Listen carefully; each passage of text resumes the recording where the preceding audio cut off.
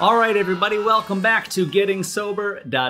Again, my name is Jay, and today we are going over fourth and final installment of our series, questions that people have about sobriety. If you haven't yet, please consider subscribing by hitting the subscribe button down below, and at some point leave this video a big thumbs up and leave a comment for either me or for somebody else in the comment section down below.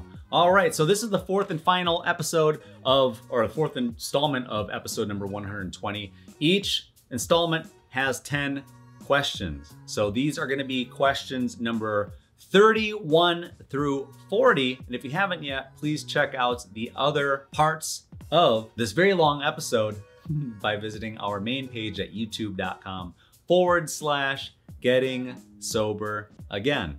All right, let's get started with today's topic, which is questions that people ask when they want to get sober, part 4 of 4. So I'll answer the questions for you and we'll go from there, and then we'll wrap it up. Don't forget to join us for our live streams every Friday and every Sunday at 7 p.m. Eastern, 4 p.m. Pacific, where we actually talk to each other live in a chat room and we have lots of fun. It's a safe and sober hangout for people to participate and maybe learn about each other. And if you haven't swung by yet, please come by and say hello. I know it doesn't work for everybody's time zones, but it's okay. You can always catch the replay because every single one of the live stream and chats are pre-recorded.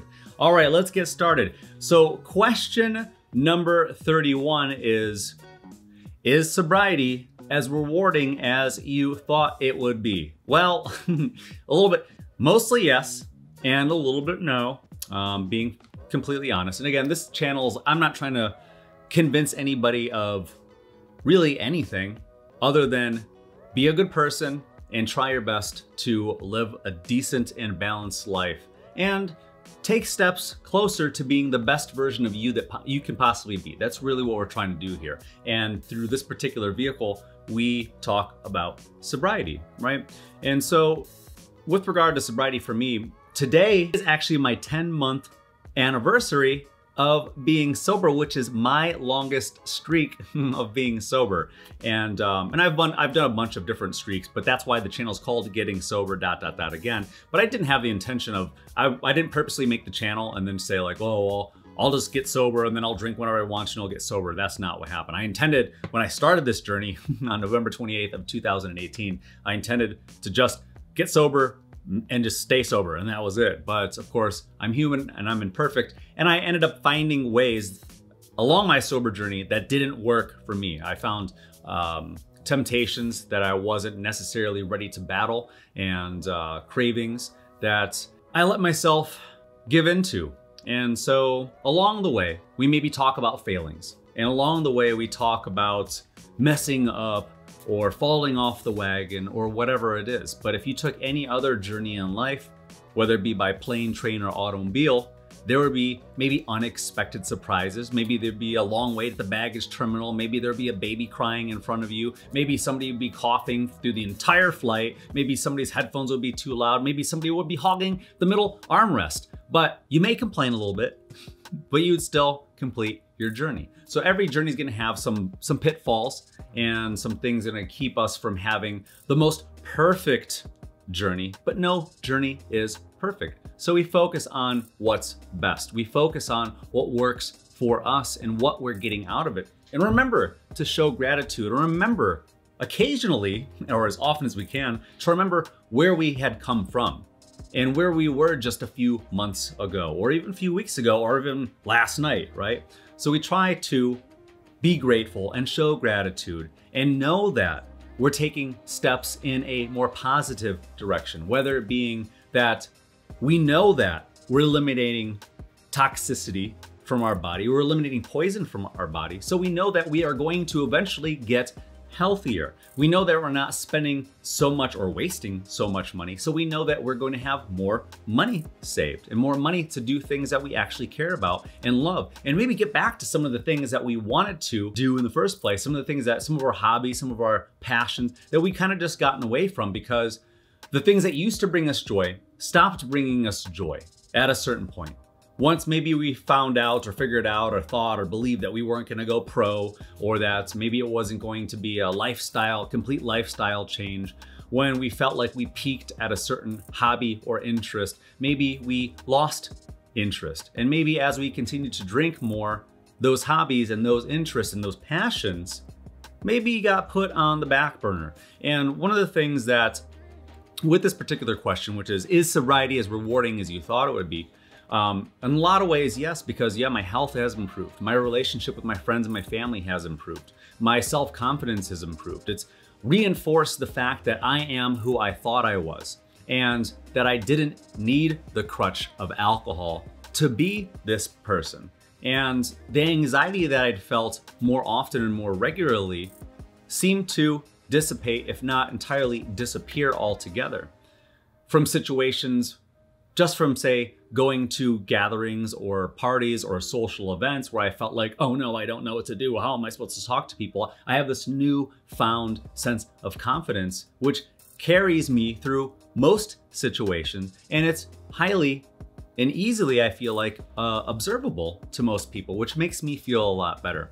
In the ways that maybe I didn't think it was gonna be rewarding is, we're always on a mission, which is part of what you're doing here and what I'm doing here, is we're on a mission to be our best selves, to find ways that we can be better, maybe mentally, right? Physically, spiritually, emotionally, and maybe financially, or maybe romantically, or maybe creatively. We're always trying to make strides to becoming better versions of us. And I always say in other episodes that sobriety alone isn't going to fix everything. If you just decide that you're not going to drink starting now, well, all of a sudden overnight, your credit score is not going to get better. All of a sudden the next morning when you show up to work, your boss is going to be like, my spidey sense has been going off. Is there something different about you? Wait a minute, you're not drinking anymore. You know what? Corner office, it's yours. Raise, actually take my job here. Take my parking spot too. That's not going to happen, right? So it's strides that we have to make. Once we start applying the sobriety, well, we still have a lot of other work to do, right? We still have to mend some maybe broken relationships. Maybe we have to mend some things around the house that we let get a little disgusting and disorderly. So there's still a lot of work to do. And of course I knew that, but I thought maybe some things would be a little bit easier, but that's just wishful thinking. So I always knew that there was going to be work that was going to be involved, and it's work that I can more easily handle now that I'm sober. Now that I have more consistency knowing who I'm going to be when I wake up in the morning, that makes my life and my approach to life and all given situations, good, bad, or ugly, a lot easier. So I think that there has been, it's definitely been rewarding, to say the least, and I highly recommend it. If you haven't started your sobriety yet, we have plenty of videos on starting your sobriety, for preparing your sobriety, for the anxiety that you may experience, or you may even just think that you may have. There's a lot of people are just hesitant to even start the journey, or even start thinking about it, or even just the thought of thinking about it gives them an anxiety, because really when it comes down to it is, you know that it's going to be work. You know that you had been putting off work. Every day that you chose to go to happy hour after work, you knew that you were putting off self-work. You knew that every time that you went and got blitzed every night to the point where you were just untrustworthy and unreliable, and you didn't know what version of you was going to wake up in the morning, or even if you were going to want to wake up in the morning, or if you were going to wake up in the afternoon, actually. That was probably something that you knew was going to happen, and I knew was going to happen. So getting rid of the self-sabotage is delightful, to say the least. So let's move on to the second question. Are you happier now that you're sober? So one of my goals was to have a more fulfilling life, and that's made me happier.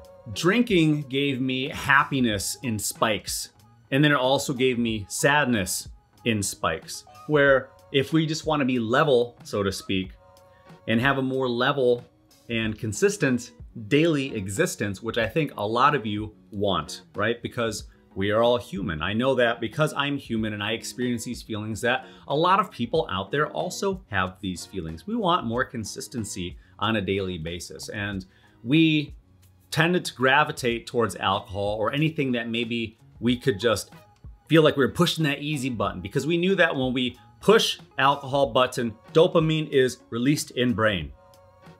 and then we push alcohol button, and then dopamine is released in brain. We knew that that would happen. And so we slapped the shit out of that button. and so we slapped the hell out of that button, right? Until we probably felt like we overused that button, and maybe we feel like, or felt like that a couple of things maybe got short-circuited along the way, right? But I could definitely say that I am happier now. And I've said recently in our podcast, and I've said before that like my life has surprisingly gotten better. And because my life has gotten better, it's not because I'm broadcasting, you know, like to be completely honest with you, on my personal social media, you know, I have a couple of different accounts. I don't even have a Getting Sober Again social media account yet. I rarely even tell people in my Facebook community or in my Instagram community that like, hey, I'm doing this, I'm on this sober journey or whatever, because I wanted to know in the beginning, which is always my advice to people when you want to start your sobriety journey, just start it. Start it on whatever day, preferably not on a Monday, but start on whatever day. It doesn't have to be an anniversary. It doesn't have to be a birthday. It doesn't have to be a death day. It doesn't have to be when they left me, or, you know, it doesn't have to be anything traumatic. Just decide to start, to make the attempt, and you may fail at some points, or you may find a reason that you may find a certain attempt that doesn't work, right? Instead of calling it a failure. And with regard to my own happiness now, I've often said that this is the happiest and the best time of my entire life. And part of that is because of you. Part of that is because of the live streams we do. Part of that is because of the people that are reaching out to me and saying that because of this decision that I've made to have this channel and have this community, that their lives have been changed. That not only their lives have been changed, but maybe people in their households' lives have been changed, and people in their communities' lives have been changed. And that's part of what we're trying to do here, is trying to illuminate the world with positivity, illuminating the world with the possibility that you can be better. Because when we're trapped in the desperation of alcoholism, or just heavy drinking, whatever you want to call it, we feel like we're just enveloped and surrounded in darkness. We feel like there isn't going to be a light at the end of the tunnel. And when we don't feel like there's going to be a light at the end of the tunnel, we feel like, well, what's the point of attempting to get into the light, or to step into the light, or try to even get to the end of the tunnel if I don't even believe that it's possible? I don't even believe that there is an end to this tunnel. I feel like I'm just here, and this is where I'm going to lie, and this is gonna be the end of my existence. And some of those dark thoughts absolutely go through people's brains, and those were definitely thoughts that I had during my existence. So I know that now I don't have the crazy slappable spike of dopamine happening on a daily basis or even on a weekly basis, because obviously I'm not drinking. But that level where I'd always felt like at best I was always kind of just a little bit under par, so to speak. If this is what we feel like where we should be for like normal feelings, normal happiness, normal sadness, instead of spiking with happiness and then going into the gutter with depression, I definitely feel like I'm a lot closer. I'm the closest that I've ever been since maybe I was a young, innocent child, unaffected by society and rules and education and jobs and bills and things like that. But this is the closest period of my life to having more wholesome feelings, to being more joyful, to having more opportunities and expressing more opportunities to show gratitude for everything that I have and everything that I am, and all the ways that I have improved mentally, physically, spiritually, emotionally, and also too, coincidentally, financially, right? All right, so moving on to question number 33. How do you deal with boredom during sobriety? The thing I love saying, and please quote me on this, is the only thing that you can't do when you're sober is get drunk. That's it. You can literally do everything else, well, except for drink too, right? But you can literally do everything else, and it's actually most advisable that you do everything when you're sober, like operate a motor vehicle, right? Or a boat or a plane or train or whatever else, any other heavy machinery. So I always tell people, I always advise people like, hey, don't forget to look within. You know, whenever you have that anxiety, whenever you feel like there's that boredom, whenever you feel like, oh my God, what am I supposed to do now? Like, now I'm sober and like the time is just going by. I thought they said that there's 24 hours in a day, but it feels like there's 48 or maybe even 72 hours in a day. I don't know. I think I'm just going to cave in. I'm just going to drink. And yeah, I know, me too. I felt like that too, especially in the beginning. It's like, how long is today? It's only 5:30 because normally at 5:30, well, for some of us, 5:30, we'd already be at the bar. We'd already clocked out. The bar is half an hour, you know, or whatever it is from wherever you work. And you're already sitting down, you're already getting happy hour prices, and you're already well on your way to building up your appetite towards dinner and getting yourself home with a nice glassy-eyed buzz, and then maybe sitting down for dinner, and then, hey, stop by the gas station on the way home, grab myself a pack of beer, and then I'm gonna have some of those beers with dinner or whatever, you know, or a bottle of wine or whatever your poison was, right? So how do I deal with boredom is all of those thoughts that I had been putting off, all of those things that I felt like all those ideas I was being gifted by God or the universe or whoever, or just past experiences, whatever it is, maybe YouTube ads, who knows what it was. All these ideas that were planted in my head for the ambitions that I have. And maybe you're saying, but Jay, I don't have any ambitions. Well, guess what? You're gonna have a whole bunch of free time on your hands to develop some new ambitions, to maybe grab a couple new hobbies, or maybe even just watching a couple new YouTube videos like this one, or any of the other 160 videos that we have here. And maybe get some ideas on how to not only just strengthen yourself in your sobriety, but also the goal, that's just the first stop. I mean, it could be the end stop for you, is just to get yourself sober and then ride off into the sober sunset with who knows what's gonna happen. But maybe your goal is just to be sober, and just for maybe your significant other to love you a little bit more, or to not resent you so much, or maybe to attract an ideal partner that isn't somebody that's just always hanging out at the bar and crazy back alleys, or somebody that's also, or always was, or is, or whatever, toxic all the time. You know, when we come from, let's say if you come from a toxic household, if you come from, say, a single parent household and a lower income household, I'm not speaking for anybody and I'm not generalizing. I am generalizing a little bit. But the point is, if you come from, say, a lower income single parent household, you will potentially, there's a higher percentage chance that you're gonna gravitate towards a potential partner, a spouse, a dating partner, whoever, that maybe also comes from a similar set of credentials, right? You may not come, if you come from a very religious household, you may not feel entirely comfortable hanging out with somebody who has no relationship with God, and their parents are, you know, into secular music and in popular culture and movies and things like that. Though you may be interested because it's forbidden fruit, but my point is, you gravitate towards what you know. And if you knew, all you knew was toxic behaviors, then you're gonna gravitate towards old familiar people, old familiar places, because that's what you're used to. And unfortunately, people gravitate towards what they're used to, even though what they're used to is toxic. Dealing with my boredom during sobriety is, I know that now I don't have to feel so rushed.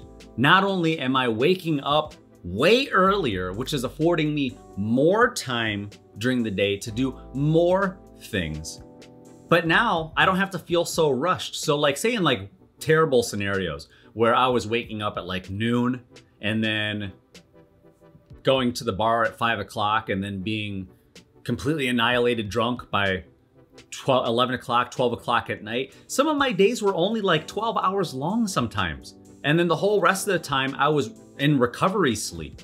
And I'd go to sleep, you know, and of course wake up in the middle of the night and go to the bathroom and all that stuff, and then wake up a little bit later and then go to the maybe go to the bathroom again, and then, you know, have my anxiety wake ups and then go back to sleep. And then I wake up, maybe have breakfast, and I just wasn't feeling good. And I had to eat a little bit of breakfast and I wouldn't feel good after breakfast. And maybe I'd have to lay back down after breakfast, but that's not happening anymore. Now I wake up and sometimes I'm like, I'm shocked and appalled by how little sleep I got, because I want a little bit more time to just be in silence. And I, you know, sometimes now I'm getting to the point where I'm sleeping like 5.5, 6.5 hours a night. And though I'm not always the most enthusiastic about starting the day and tackling the day, I know now that if I'm only sleeping, say 6 hours, then that gives me 18 hours throughout the day to do things like just take a nap, take a stress nap. Is my to-do list a little too long? Probably. Let me just take a nap. Let me fit in that bike ride. Let me build up those natural endorphins and release a little bit of dopamine naturally. Let myself have the space and the freedom and the extra time to move a little slower, to eat my breakfast with a little bit more intention instead of rushing and giving myself a bellyache, giving myself the time to sit down with your comments and respond to your comments, giving myself the time to take care of the house and not getting stressed out about all these little things that I used to just put off because, oh, what do I want to do? Do I want to mop the floors or do I want to get drunk? And part of me still says like, well, let's get drunk. Let's get drunk. But I'm not doing that anymore, obviously. And I find it more rewarding to be able to maintain all that I have. And that's also part of the sobriety journey, is that we're not just getting sober, but we're maintaining our sobriety. It's just like any kind of wealth or any kind of health. If you get to a certain place with your health and you start to feel healthy, then you want to maintain that health. If you had little to no money for most of your life, and then you start to earn more money and you start to become a little bit more wealthy than maybe you were previously. Maybe you're still making 5 figures a year like me, but maybe you have more pride in maintaining that amount of money, right? So boredom for me is a non-issue. Is it still capable? Am I still capable of being bored? Yeah, there's still some times where I'm like, oh, my options are okay. Like, it's just all chores, but I try to make it fun, right? So we are adults. We don't have to be entertained all the time. Our meals don't have to entertain us, right? We don't always have to sit down and be absorbed with the newest thing that's coming out on Netflix or the newest movie or the newest album or he said or she said or the tabloids or whatever else the media is putting out there for us to consume. Maybe it's time for some of us to turn on our inner creator and make content for others to consume. And if you're not sure how to do all that, there are plenty of tutorials out there for you to learn new skills, new hobbies, and start to fall in love with yourself again. And that should definitely be one of the things that you want to accomplish on your way during your sobriety journey. All right, moving on to question number 34. Are your feelings more or less intense now that you're sober? I think that, well, there were a lot of feelings where I just didn't really know how to deal with them. I didn't know if I had the proper tools. Nobody wants to deal with heartbreak. Nobody wants to deal with rejection. Nobody wants to finally build up the courage to ask somebody out on a date and then they say no. But then not even worse than them saying no, but they said no. And then other people heard them say no. And then now you have a record of not only just one person rejecting you, but then you have this multiple records of people, of you getting rejected, right? My feelings now, after the first couple of months, definitely became a little bit more intense.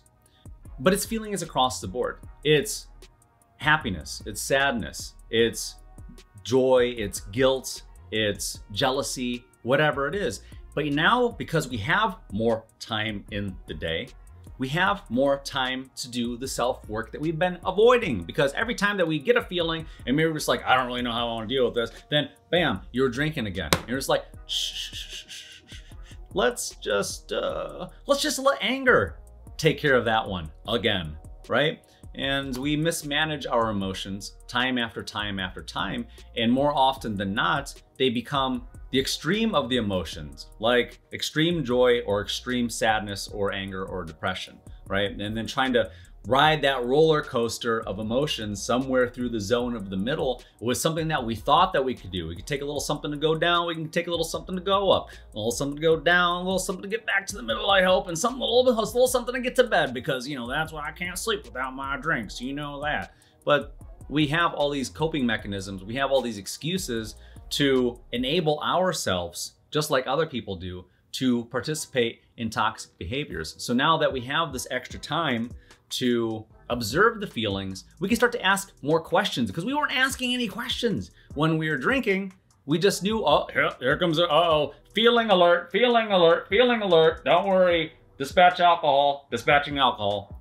And then that would be it. And then we'd have alcohol, we numb the pain. And what we wanted to happen was alcohol, make me happier. Make this whole situation a more pleasurable experience. But then also too, part of that deal, part of that small print, which is this page, the page is this long, you know, when you're downloading that new app and it's like, you have to agree to the terms and you look at the terms, you're just like, oh my God, it's this big. And nobody ever reads the terms. And the terms and the conditions of drinking alcohol it's potentially going to cause hopelessness. It's potentially going to cause desperation. It's gonna cause depression. It's gonna cause anxiety. It's gonna cause a whole bunch of negative feelings too, just for that chance to maybe feel happiness or more pleasure in your life. So now that we have the extra time, we can sit with these feelings and observe them and see and wonder and ask why this is happening. And if this is happening again, is this a repeat pattern that we should start to nip in the bud? So should we start to know when we can expect examples of gaslighting or toxic behaviors from coworkers or friends that maybe, you know what, maybe we should just get rid of these people. Some of these people in our life, just because we've known people our whole life doesn't mean that we need to know them for the rest of our lives. And that's so catchy, I'm gonna say it twice. Just because we've known people our whole lives doesn't mean that we need to know them for the rest of our lives. All right, moving on to question number 35. How do you party or have a good time sober? Well, I guess it depends on what you mean by party. I think most people nowadays, when they talk about party is a loose term for overindulging in some sort of substance. But so obviously I'm not doing that anymore. But if we're just going to talk about it in a more innocent, more innocent phrasing, going to a party, maybe being in a celebratory fashion with other people, right? A gathering of sorts. And how do I have a good time sober? I get to practice more being myself. And that's what we talk about in one of our previous episodes. We talk about practicing your sobriety. So part of practicing your sobriety isn't just practicing going, oh, no, oh, crisis avoided. No, I said no. That's not what practicing sobriety means. Practicing sobriety means obviously not going to the gas station and getting other things other than gas. Just get the gas. Going to the gas or going to the grocery store and going past aisle 3 and then just going past aisle 3 because aisle 3 is where all of the wine and the beer is, right? So practicing sobriety is maybe we're gonna go to a concert. We're gonna try going to a concert for the first time. I mean, last time and every other single time that we've been to this concert venue, we've been really drunk. You have to practice being there and just enjoying the show. Just practice just being entertained by entertainment and not having to get drunk also with your entertainment, right? Just practice being at your kid's birthday party and not getting shit-faced during your kid's birthday party and just being present and just practicing just loving that person and just loving the people around you. And practice all the times where you didn't know what to do with your hands because you had a phone in one hand and you maybe had a beer bottle or cocktail in the other one, and you kind of just hid behind your shield of like, well, I don't know what to say, so I'll have a drink, and well, I don't know, I'll check my phone. I don't really know what to say to anybody else. You get to practice talking to other human beings again. You get to practice doing a whole bunch of other things that you just maybe plugged in the silence with having a drink and avoiding social growth and avoiding personal growth. So how do I have a good time? How do I party? How do I have a good time? I just go. Now I'm not putting myself in situations like, obviously I, and maybe we all hung out at a lot of bars. A lot of my friends were bar friends. Most of the associates, not even gonna call a lot of these people friends, they're just associates. People just I know around town, mostly from being at bars, right? Most people recognize me. Most of the places that I go to are bars. Like, of course, I'll go to the occasional botanical garden or the library, you know, or whatever it is, or the park. And then I'll see some people from around town. And, but for the most part, most of the people that I know and I see and I recognize, I know and I see and recognize because we've been at a bar together, or we've been at a party together, or whatever, or we were in the service industry together, which is pretty much the same thing, right? So when I go to these places, when I go to gatherings, I was recently at a big family get-together a couple of months ago, and everybody was drinking except for me. And had I not been drinking that night, somebody, I could definitely, and multiple people could attest to this, somebody would have died in a car accident had I not taken the keys from this person, insisting on driving this person, and tricking them by making them believe that we were going on this adventure that they wanted to go on, when really all I did was drive until they passed out, and then I drove back to the house. And I left them with the windows rolled down and parked in the street until they eventually came to, which wasn't until the next morning, but that's entirely on them, right? But so having fun, like it's fun to be able to be present. It's fun to be able to remember people's names now, and then apologizing to people and being like, I'm sorry, I don't remember your name, but I'm going to make an effort to remember your name now. I literally just said that to somebody yesterday because I know I wasn't fully present. I was there, and alcohol made me feel like I wanted to be at some of these places, but some of the places that I was putting myself into were toxic places. So some of these concert venues, I'm just not going back to anymore unless I really just like the music. I don't need to be distracted. And ask yourself that question, do you really need to be distracted, or you just want to be distracted because you don't want to have to be more responsible in life? And that's a category that a lot of people fit in. You think like, I went to work today, I did my job, I don't want to do anything else. I don't want to be held accountable for anything else. I don't have a boss again until tomorrow morning, and let's just keep it that way. And you too, voice in my head, we're not doing any of that stuff. And be quiet, ambition. Yeah, all right. So we're gonna go to this party and we're gonna have a good time. And that's the end of it, right? So that's kind of how a lot of people are. They don't wanna even just tidy up around the house or clean their car out or just basic stuff. And I always say to myself, like, how can I expect more out of life if I can't even just handle the little things? If I can't just keep my desk space clean and my bedroom organized and my closet clean and my shoes tidy, you know, just simple things like that. I'm gonna ask for bigger and better things. I'm gonna ask for like a bigger and a better channel and to be able to be a better service to other people. And it's like, but I'm not taking care of myself first. So I always tell people, if you're interested in working on other people externally, make sure you're doing the work here first. Because one of the interesting phenomenons is when people are giving advice to other people, but they're not doing the work to help themselves. It's a practice what you preach scenario. There are some people that say, do as I say, not as I do, right? So we wanna make sure that we're our best selves, and also too, the added incentive of being a better representative of sobriety is that you may also inspire other people to be sober too. Not by preaching, but just showing them like, you know, I didn't think that you can go to a party and have a good time. But here this whole time, you've just been here, you've been present, your eyes haven't gotten glassier, you're still speaking clearly and fluently, and it seems like you're having a good time. You're inspiring me to maybe also, what were we talking about again? I'm a little drunk. So be a good representative for sobriety, and maybe you'll help to recruit some other people too. All right, moving on to question number 36. How do you cope with painful emotions? Very simply, better decisions lead to better emotions.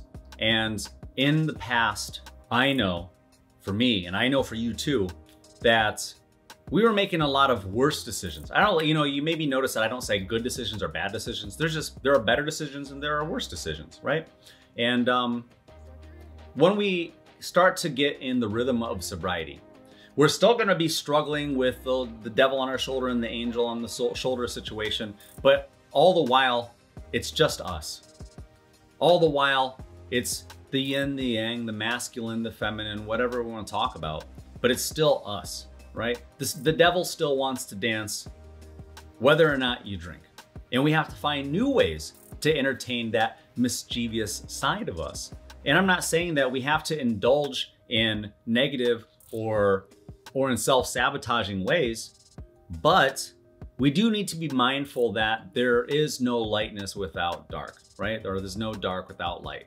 We have to know that there's gonna be days where not everything's gonna go perfectly. Not everything's gonna go smoothly.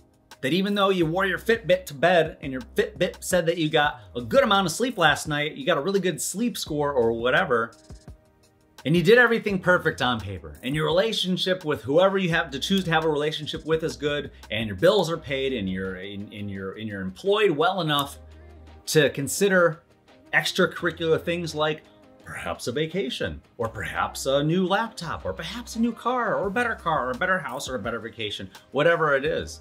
You get to indulge and treat yourself. And one of those things that we get to do is we get to indulge dancing with the devil in some of those ways, because what we were doing previously by making worse decisions was we were just taking vacations that we couldn't afford, right?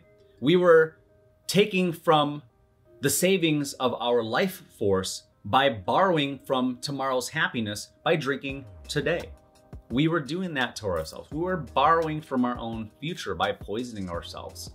And then not only that, it's just that the other bad part about that is we had previously worked in the past to earn the money, okay? So past us slaved away at this job that maybe we liked or maybe we didn't like. But either way, we had to give our life in the past to get that money. And then us presently decided to drink.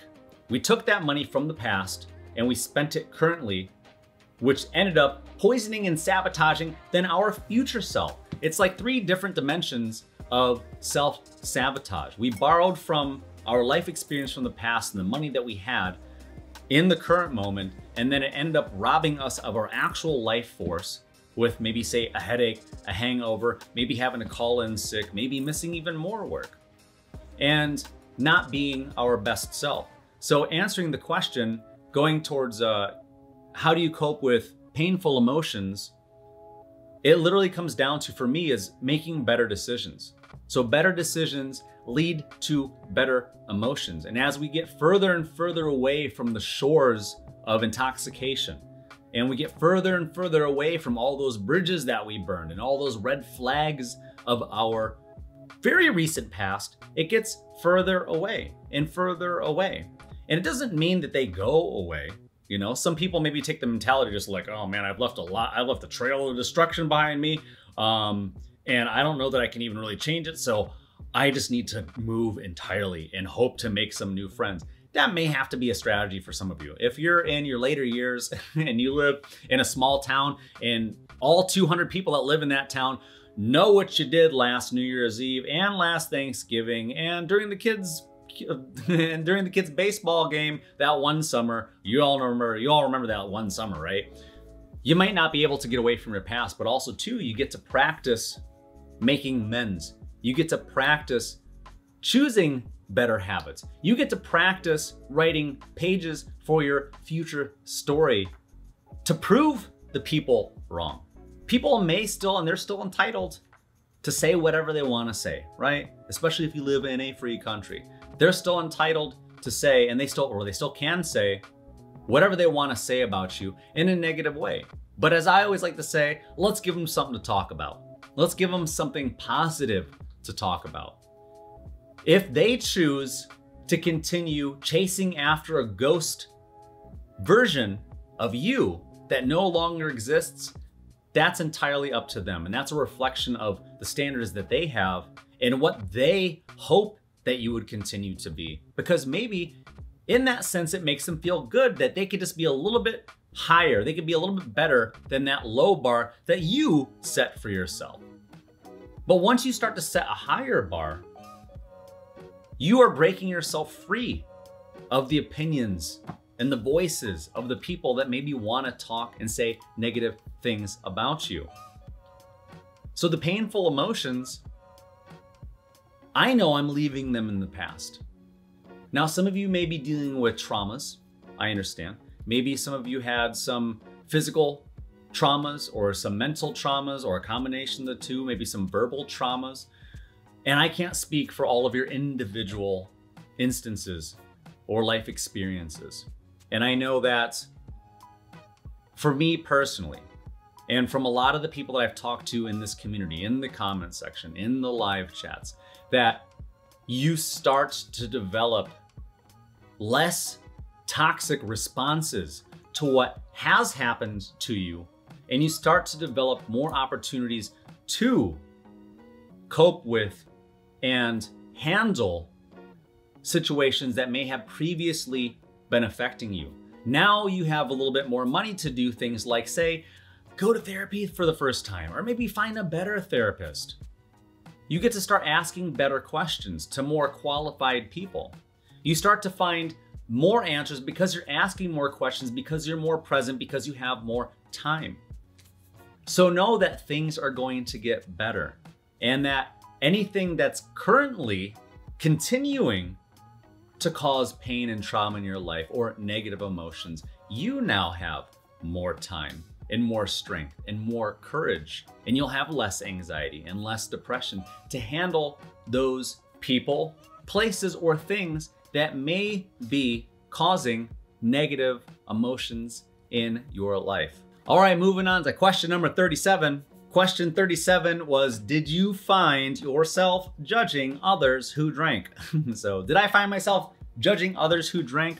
No, I always tell people, I'll tell you right now, if you're still drinking and you're watching this channel, I expect that to be the case for a lot of people. I do polls a lot of times in our live streams, which is why I say, come by to one of our live streams every Friday night and Sunday night at 7 p.m. Eastern. And we conduct polls. It's a really fun time. We ask people questions, and you get to see how other people are. And one of the questions I asked in the community tab just last week, go to our main page, youtube.com/getting sober again. You had to get there to be watching this video, right? So there are 4 tabs. The first page that you see is I think the home page or the videos tab or whatever it is. And then, but the 4th page over, or the 4th tab over, I'm trying to look at it right now. It's the community tab. So in the community tab, that's where I post, hey, what time we're going live on this time and this day, or here's the link for the last episode, or here's an inspirational quote that we came up with. And one of the things I did there is I also conduct polls. And one of the recent polls, let me see if I can find it for us. I asked people, how long have you been sober? And surprisingly, I guess not surprisingly, but the most common answer, pardon me while I look at it. So the question was, how long have you been sober? The answers were 1 to 7 days, 7 to 30 days, 1 to 3 months, 3 to 6 months, or 6 or more months. So there were 6 answers. There were 200 votes on this poll, and I'll put it up here on the screen if I remember. But the number one answer by far was 1 to 7 days. That's how long you've been sober. And so I know that when you're in the beginning stages of sobriety, that the thing that you want is to finally have that breakthrough. And that's what I'm looking forward for you. I'm looking forward for you to have a life where you break free of drugs and whatever addictions that you may have, for alcohol, drugs, and addiction, whatever, so that you can live a full and more balanced life, right? And I would hope that someday you won't be coming back. I mean, you'll come back maybe periodically, but that you're not using this new resource, just like maybe you used alcohol and then you switch from using alcohol to using this channel or other channels to help propel yourself and project yourself into a better version of yourself, to start taking steps in a completely different direction, right? So me judging others, no, because I was also that person. I think that would be highly hypocritical of me. The only people that I judge, that I feel a tendency to judge, are the people that don't seem to be actually interested in helping themselves. And they want to cry a river. They want to get attention in the only way that they've ever really known how, which is to project, woe is me. And this happened to me, and because this happened to me, please give me your sympathy. And it's like I call them energy vampires. And these people tend to gravitate towards just whoever will listen. You know, taking advantage of people that may be empathetic of the situation, and finding new victims to suck energy from. It's like, oh, there's a new victim. I haven't told them my story yet. I haven't told them about my traumas yet. And those are the people that I tend to judge, because I'll still see them at the bar. I still see the typical people. I still see the one person that's always crying out the back ramp.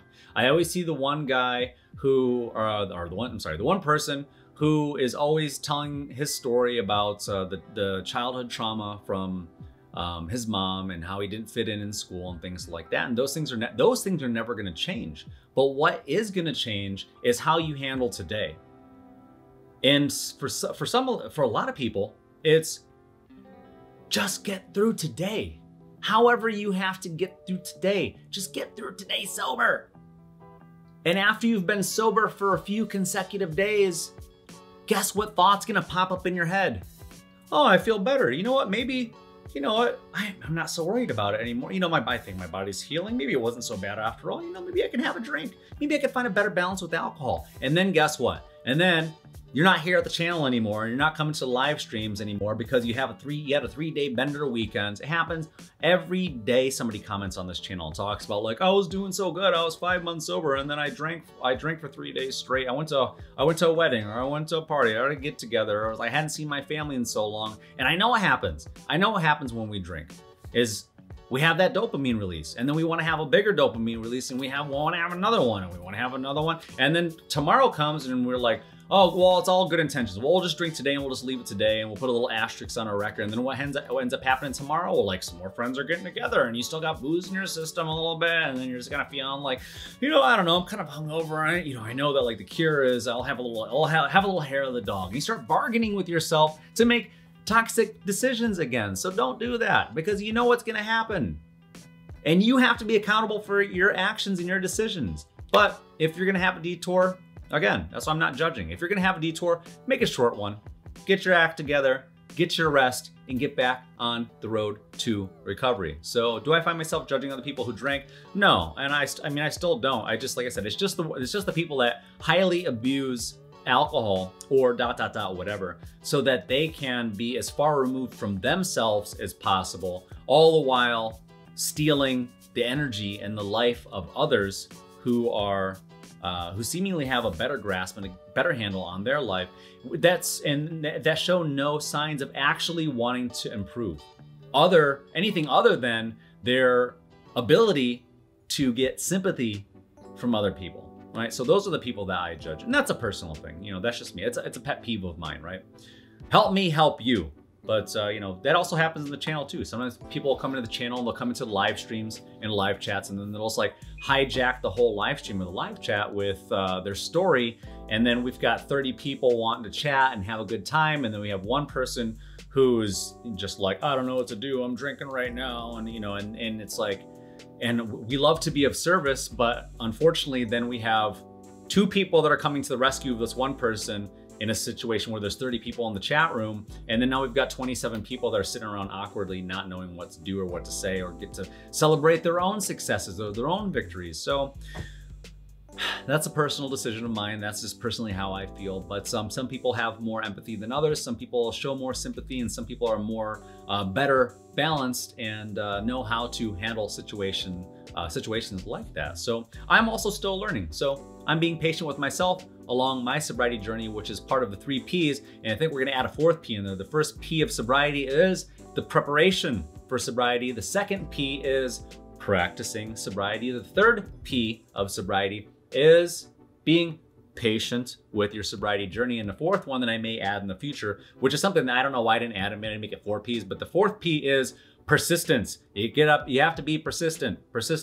Persistence pays off, right? With anything, with trying to get that promotion, trying to convince somebody to go on a date with you for the first time, maybe trying to get your credit limit increased, whatever it is. There's so many situations and bargaining tables of life that if we're persistent enough, chances are the opposing party is gonna cave in.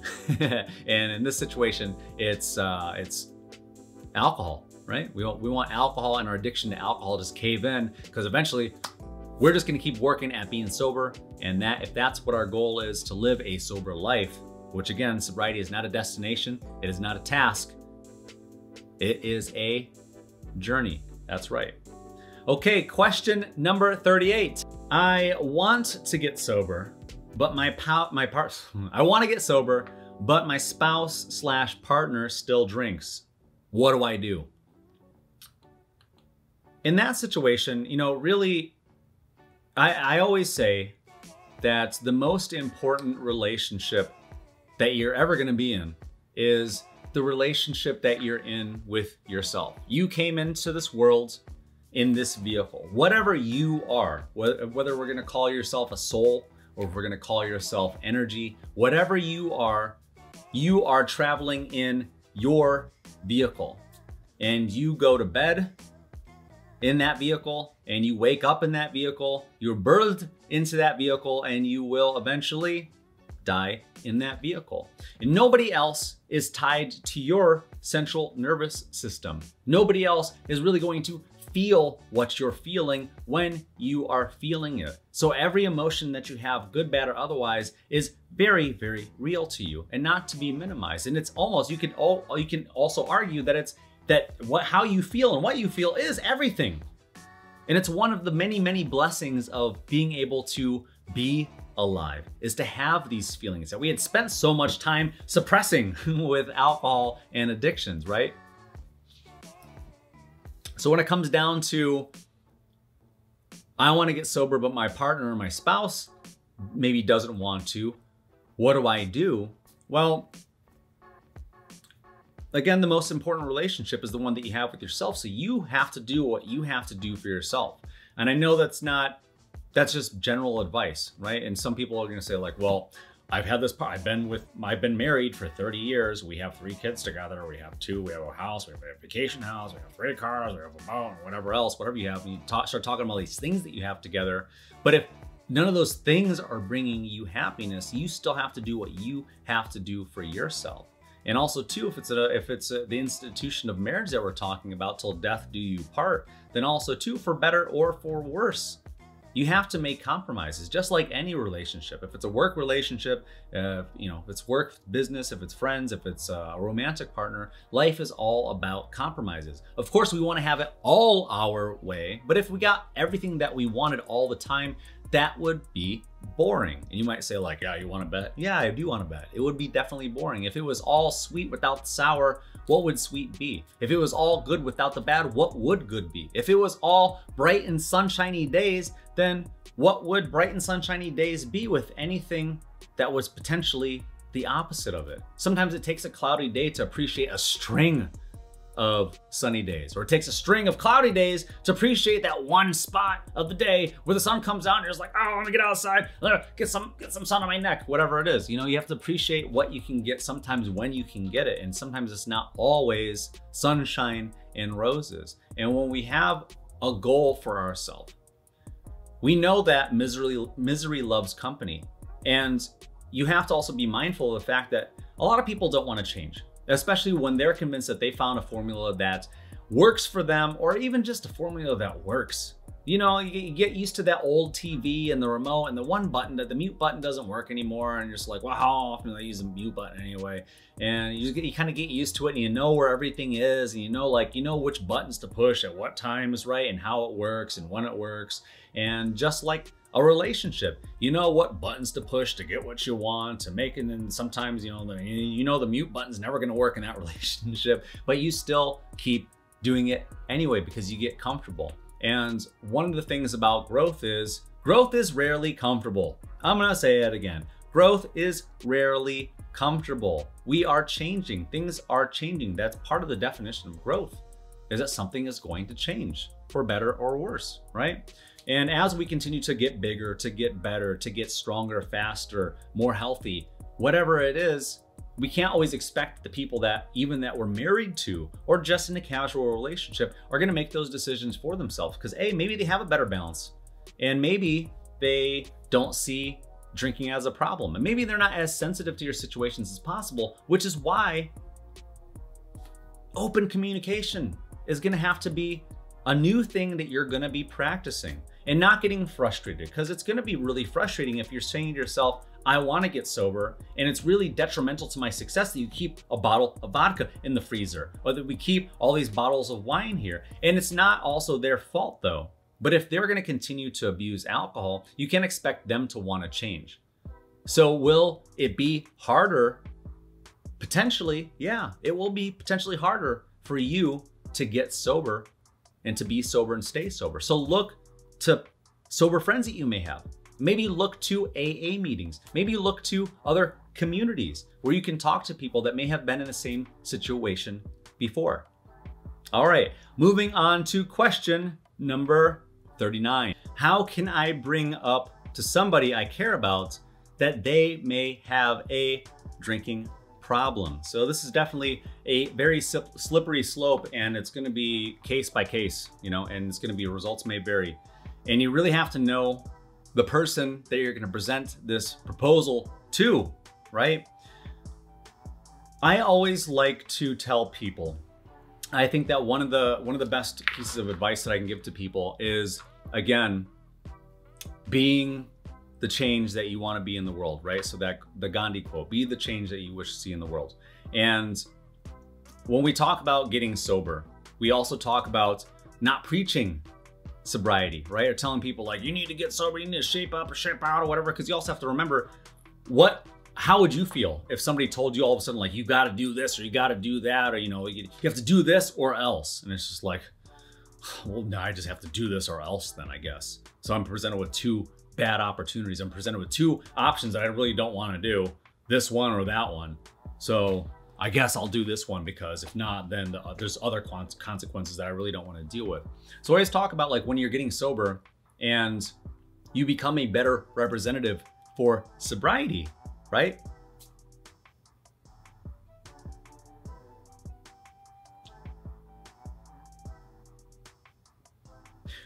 When we become a better representative for sobriety, we start to inspire people around us. We start to show people benefits of sobriety, like that our skin looks better, that our eyes are less baggy or less puffy, or that they're less red, or that they're less glassy.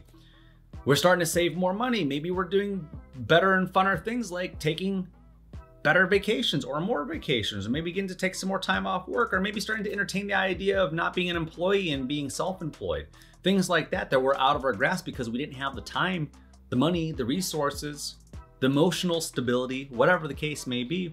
And once we start to make these changes in our lives, they'll say, well, I know you, and well, if you can do it, I don't think, by nature, people don't want to think like, well, you're better than me.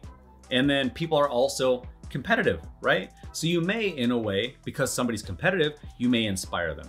Or because you just happen to be radiating this vibrancy that is attracting them to sobriety. That's why I always hope that with sobriety, I hope that your light shines brightly so that you may attract people to the blessings that you have, right? Because they're also looking for those same blessings. And when they start to see that it's possible, because they know you, that maybe you're not a motivational speaker, that you're not some sober expert, or that you even just have some YouTube channel or whatever it is, whatever people want to label you, you don't seem so far out of grasp.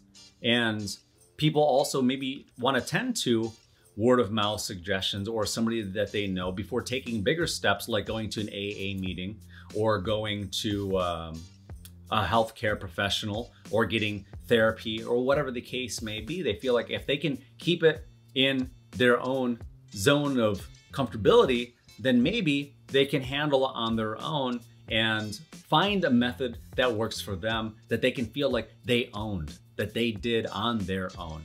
And that's also part of why I tell and I ask people, if you could, pretty please, consider sharing these videos with other people that you maybe think might benefit from sobriety. And that's also part of this question, is like, how do I bring up to somebody that I care about that they may have a drinking problem? And please, feel free to share some of these videos. It brings me great joy knowing that people are out there sharing these videos. It makes me really happy when somebody emails me and says, I'm starting to see and realize and feel and experience the benefits of sobriety. And I started telling my neighbors or my Facebook community or my next door community or people on Twitter or Reddit or wherever on a blog post at my AA meetings about your channel. And I invited them over to live streams and live chats. That makes me really happy to know that what we're doing here is worth sharing. And if you think that sobriety is worth sharing, the thing I'll ask you to do is just try your best to be a great representative of the mission of sobriety. Regardless of what we're doing here at Getting Sober Again, or whatever your favorite YouTubers on sobriety are talking about, or any other books that you read, just being a great representative for sobriety and just being the best version of yourself that you could possibly be. And know that it may be a touchy subject, and know that you have to come from a place of empathy and kindness and compassion and consideration, and know that when you put a wild animal in the corner, they may want to claw their way out. So maybe don't put them in a corner, right? Maybe don't put any unnecessary pressure on anybody, especially too, like it may not be covered, it may not be a thought in their head. They may not be considering getting sober. Know that. Maybe it's not something they even want to do. And they weren't thinking about changing their habits. They weren't thinking about changing their way home. They weren't thinking about giving up or even cutting down on drinking. So know that it's going to be a process. It's going to take time, and it's going to take a series of steps. They may be short, but they're probably going to be long. And if you care enough about this person, be the fourth P, which is persistent, along with patient. And while you're practicing your sober journey and preparing for your sober journey, and you can start to apply those in backwards order, forwards order, whatever order you want to, in all the methods that you found work for you, especially with the preparation for sobriety, right? We always we say that people spend more time preparing to go to the beach than they do to prepare for sobriety. And so now that you've gone a month or 2 months or 6 months or whatever it is, and you start to care about other people, and you know that you have some valuable resources from channels like this one, or books that you've read, or other tutorials, or other sober coaches or sober inspirational people, whatever it is, you have better tools and you have more that you can share with other people now that you are strong and confident and know that you can handle more than just your own daily struggle with sobriety. All right, moving on to question number 40, the last question of this entire series. Today, I'm having a rough day. How can I get through today? Very simply, believe that there is a light at the end of the tunnel. We talked about that earlier in this video.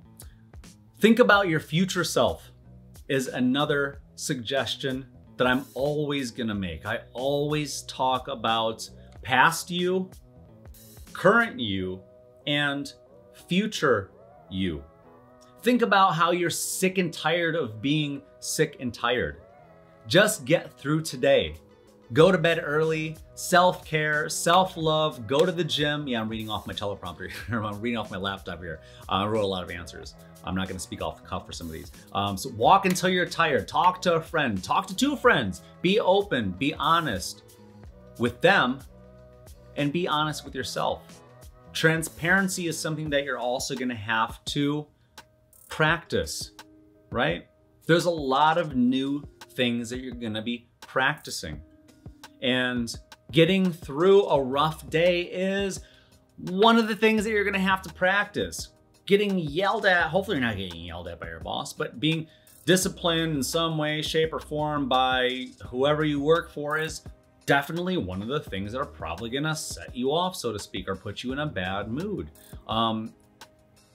Deaths are inevitable. They're gonna happen. You're gonna potentially have to go to a funeral while you're in the infancy stages of your sobriety. You may have to go through a breakup, especially if your partner is increasingly toxic and they don't wish to change. If you want better for yourself, again, like we said, you may have known this person for most of your life.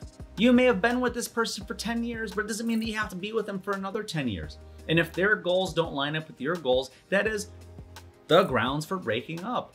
I've been there. I've been on the end of somebody not wanting better for themselves, so I had to break up with them. And I've also been on the other end of that, where I didn't want better for myself at that time and somebody else did, so they broke up with me. That's what happens in relationships. And that also happens with professional relationships, with friendships, you name it. When it doesn't work out mutually for both parties, it comes to an end. So if you're having a rough day, how do you get through it? Literally everything else that I said. Get through it however you need to. If you know that sitting on the couch and watching depressed movies when you're depressed is just gonna make you more depressed, and it's gonna stir up a bunch of depressed and sad emotions, and you're not quite ready or capable to handle them, then why do that? You know, it's very seducing to listen to extremely sad music when we're sad, or watch sad movies when we're sad, or put ourselves in a sad zone and then disappear for a week or 3 days or 2 days or whatever it is and go into this infinite cloud of sadness, right? Or into rage and to act on emotions, because when you feel emotion, you want to tackle it right away, especially when it's anger. I'm not immune to that either, but I also know that I resort to thinking about future self. Future self is just a few minutes away, and decisions that we make right now can affect not only our lives for the rest of our lives, but can also potentially affect somebody else's life for the rest of their lives, however long or short they could potentially be, because of how you act or may potentially act in the very short upcoming moments. So however you act and however you respond to whatever's happening in your life is something that you get more opportunities to practice. And you get to make better decisions, and you get to be proud of yourself tomorrow. You won't be proud of yourself right now, right? Not exactly, but you might be. You might say like, normally, I would slap them in the face, but I didn't. I still want to slap them in the face, and I still want to slash their tire, and I still want to put sugar in their gas tank, but I'm not going to, because that's the old me. I may have done some of that yesterday, but today I chose differently. And we want to make better decisions instead of worse decisions. And we want to have a string of consecutive better decisions instead of worse decisions. So if you have to take a nap, take a nap. If you have to take 2 naps, take 2 naps. If you have to actually, if you say to yourself like, oh, I can't sleep, go for a walk, go for a long walk, get yourself tired. And if you end up staying up all night, and I know the last thing that you want to do when you're experiencing painful emotions, sometimes we sleep like babies when we're super depressed. And sometimes the last thing we could do is fall asleep when we're depressed. But whatever it is that's gonna get you through today, whatever it is that's gonna keep you from drinking or using or abusing or making a decision that's gonna potentially affect the rest of your life or somebody else's life, do whatever you have to do to sit with the emotion. Ask bigger questions. Ask as many questions as you can. Why is this happening? How did we come to this? How do I avoid this in the future? How do I avoid this in the future? But seriously, how do I avoid this in the future?